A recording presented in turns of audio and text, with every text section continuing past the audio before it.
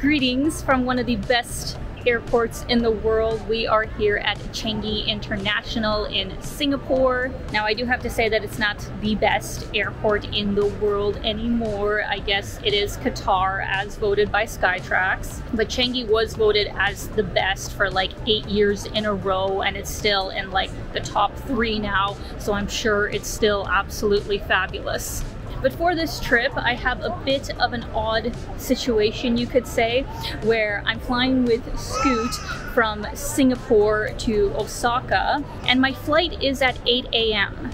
meaning that I would have to get here at like 5 to be on time for check-in, meaning that I would have to get up at 3 to like get ready and then get a taxi to the airport. The tricky thing is that the airport hotels that they have here in Changi are of course on the expensive side. It basically begins at like 300 Singaporean dollars, which is like 250 US. There are supposed to be some free sleep lounges here in Terminal 1. You just have to get there early enough to like nab a place. So that is my current game plan, but I guess we'll just see how things go. What's really cool though, and what I will already give Scoot, the airline, points for if this ends up being the case, is that here in Singapore it is said that you can use their self-service check-in kiosks to check in up to 19 hours before your flight. That would be fantastic if that's the case, because that would mean that I can get rid of my, like, not get rid of, but like check in my checked baggage, so I'm not like hauling it all around the airport or spending $20 to put it into baggage storage. All right guys, wish me luck. I'm going to try and check in exactly 19 hours early. I'm not gonna film as I do it because, you know, personal information, but I will let you know how it goes. Alright guys, good news. After actually a whole bunch of runaround, this was my 3rd time going to the counters because the kiosks weren't working. Like, even though I was within the 19-hour window, it kept saying like unavailable, like it's not time to check in yet, go to the assistance thing. So I go there, and the first person who helps me says, oh, it's just not time yet, even though it was. He says, come back in an hour. So I go sit around for an hour, and then I go to a help desk, and they said, no, like you're still not within the time frame. So then I go to somebody else because that person just didn't seem to want to help me, and I get a really nice lady. She was super sweet. She was trying her best to help me, but on her end as well, they were getting some kind of issues of not allowing me to check in since my flight isn't today. But then a guy comes along and he somehow is able to like change something on the system, and I was able to get all checked in. So it's a whole runaround. I don't know if I would say that, you know, if you come here and you're with Scoot, that it's going to be easy for you to check in 19 hours early, but hopefully everything is taken care of. Hopefully my baggage meets me when I'm in Osaka. But I officially just have my hand luggage with me, so let's go explore Jewel.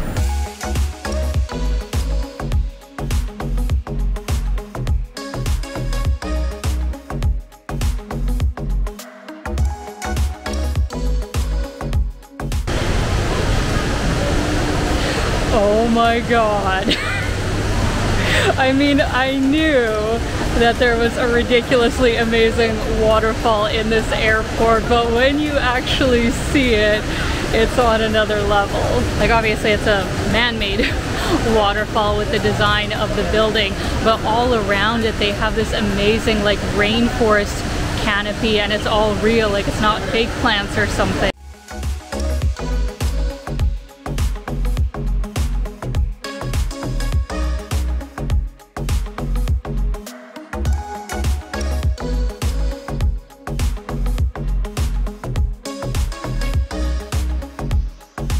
Is by far like the best, you know, airport terminal that I have ever been in. And they're actually very smart with how they design this, I think, because even though I'm sure Terminal 1, 2, 3, and 4 all have good things to offer, it's great they have just one place that you can reach, I think, fairly quick from all the other terminals.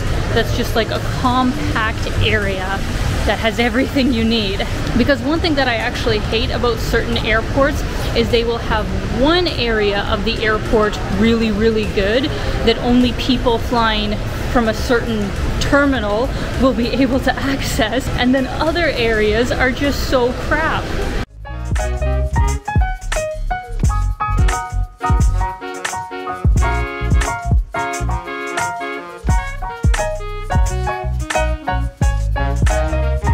We are officially on the top floor, and it is just as I thought, where it is not free to do all of the attractions at the airport, which is fine, but they do charge like $14 to get into the canopy park, to like walk around it. There's a maze, there's this walking net. I was actually thinking of doing this, and then you get entry to the canopy park as well. That's the one that I'd probably go with. But then they have a lot of other stuff like a mirror maze, a trampoline, net kind of park thing, some kind of driving simulation. And if you really wanted to go all out, they have bundles with a whole bunch of different stuff starting at $40, and the most expensive one is 71 Singaporean dollars, so that's like 60 US, so kind of expensive, to be honest.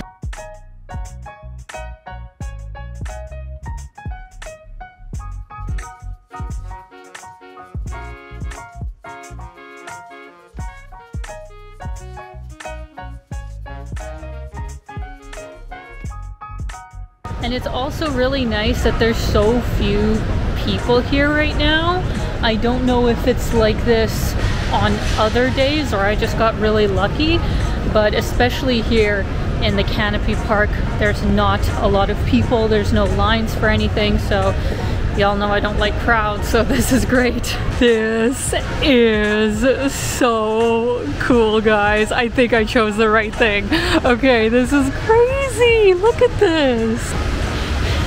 Oh guys, this is surprisingly harder than it looks, at least this first part, because it's kind of slanted, and I'm, you know, trying to film as I do this. I'm almost at the top, I'm almost at the top. Yes, I made it. Jesus, this is so crazy. Look at this.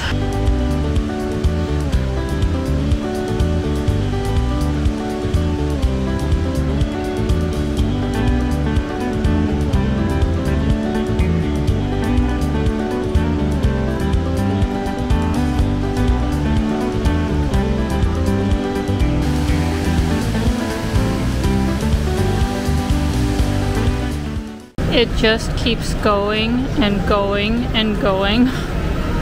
This is, I think, 3 levels underneath the ground level. There's a frickin' Don Quixote over there. Anybody who's been to Japan will know what I'm talking about.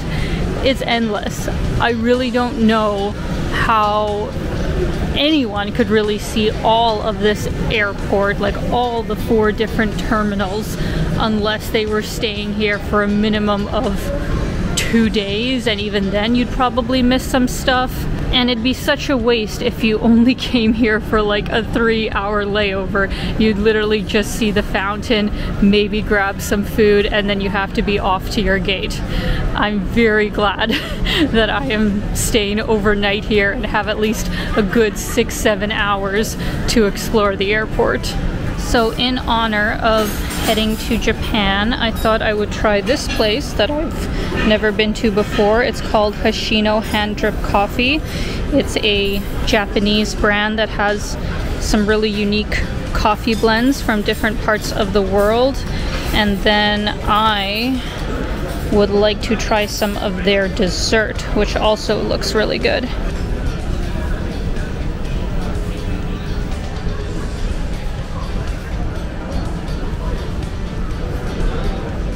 Alright friends, it is about 7 p.m. I did a few hours of shopping in Jewel, didn't buy anything because, well, you don't want your bags to be overweight. But since I am all checked in, I think it's just as well that I should go through security in Terminal 1, where my flight is going to be taking off from. I actually have a lounge pass that I can use once I pass security and maybe get some like free dinner in there. And from what I've read, they do have a sleep pod actually in the lounge. You do have to pay extra for it. I'm not sure how much it is. But if it is reasonably priced and if it's available, that would be a dream. That would be amazing if I could actually have a pseudo sort of bed. And if it's not, in that scenario, I guess I will just have to try and find a place in the sleep lounges if they're free, or on the ground or on a bench. We're gonna see what we can get.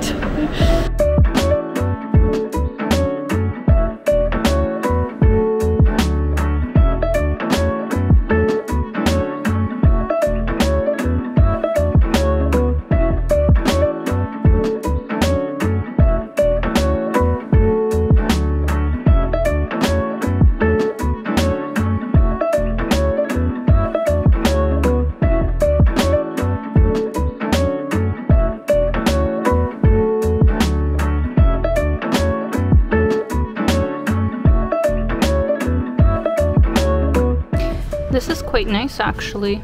I like that you can be in these pods with stuff to plug in your devices. The food looks really good. Got a green tea, and yeah, I'm just gonna chill here for probably like 2 hours and then try and find somewhere to sleep, because unfortunately the pods here are all booked up. It somehow feels much later than 9 p.m. right now.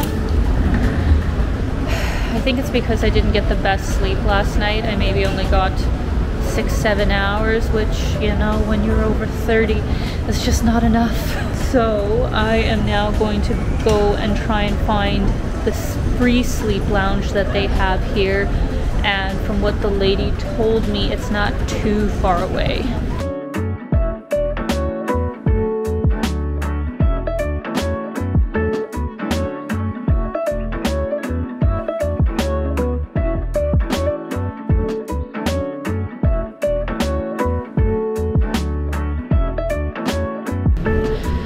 Okay, so I found it. This is this is the smoking area. What did it say? Snooze lounge. What is this? Oh my god, is that it? No. Oh no. This is not good. I don't think there's even a bed available. Oh frick.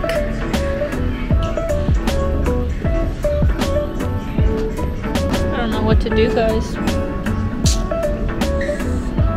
I expected that it would be busy, but it's still kind of early, and I would have thought, number one, they would have had more chairs, and number two, why would you put a snooze lounge literally in a like food court area and there's bright lights everywhere? Everything else in this airport is like perfect, spectacular, very well thought out.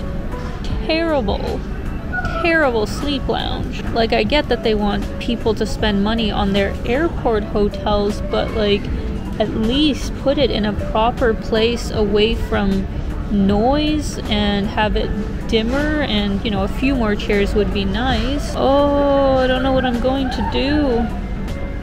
I mean, in a way, I know what I'm going to do. I only have so many options. Either I splurge for the airport hotel, or I just stay awake and then try and sleep on the plane. I never really have success with that. Or I guess the third option is, I don't know, look around the airport for other places to possibly sleep.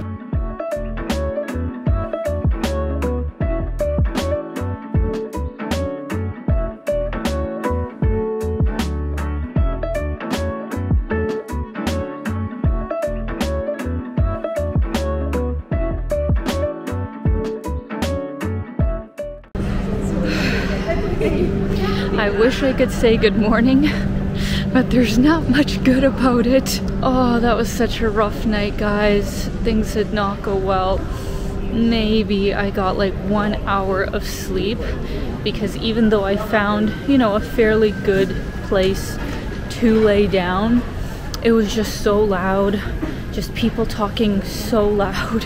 Even with my earplugs, it was very hard to like block it out. And then I lost my really good sleep mask that blocks out the light, so the really crappy one I have didn't do a good job of that. And probably worst of all, I started to feel so cold. I don't know if it's just because I stopped moving or they turned up the AC or what, but I was like shaking. I was so cold. So yeah, I've basically just been up for most of the night, either walking around, getting like snacks. I just had breakfast again at the lounge, and I was planning on filming my flight, but to be honest, I'm just so tired right now that as soon as I get on the flight, I'm gonna try my best to fall asleep right away, because I land in Osaka at like 3 in the afternoon, and if I go this long with like next to no sleep, it's gonna be bad. So I'm gonna end the video here. Outside of the end part of this video, I hope you guys saw what an amazing airport this is. I still had a great time, but yeah, I honestly would not recommend sleeping here. I would not recommend sleeping in any airport, probably, unless you absolutely have to. I think the ideal is if you have a flight in the evening, where you can then come a lot earlier and enjoy the airport all during the day. So I hope you guys enjoyed this video. Let me know your thoughts in the comments. The next time you see me, I will be in Japan, so that is very exciting. So until then, keep being your own kind of beautiful. Bye guys.